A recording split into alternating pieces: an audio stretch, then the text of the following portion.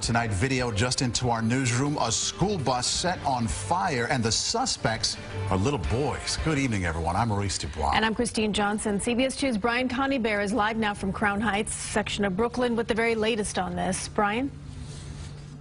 Guys, people simply cannot believe that an 11-year-old boy would allegedly torch this school bus. Take a look with me over here.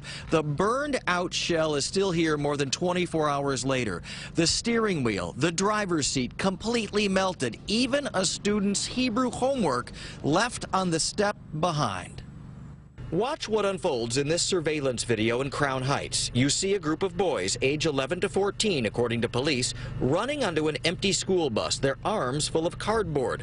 The driver had just dropped off students outside the Benos Chomesh Orthodox Jewish School for Girls on Brooklyn Avenue around 6 p.m. Sunday, and he left the door open. Soon after the boys boarded, through the windows, you see an orange glow after one of them lights something on fire near the middle of the bus. Then a second fire is started near the driver's seat. As the flames grow and the smoke fills the bus, the boys run, but one comes back on a bike and even snaps a photo.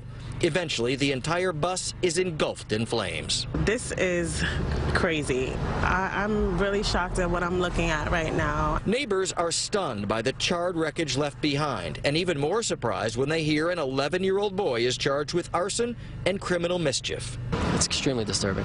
Benjamin Lifshitz is a neighborhood watch volunteer whose team helped police find the boy. The age of these kids, they're young children. Where are they getting this from? What's teaching them to do such things? Police are still looking for 5 or maybe even 6 more boys, and they may all be charged with a hate crime. That's sad for their age.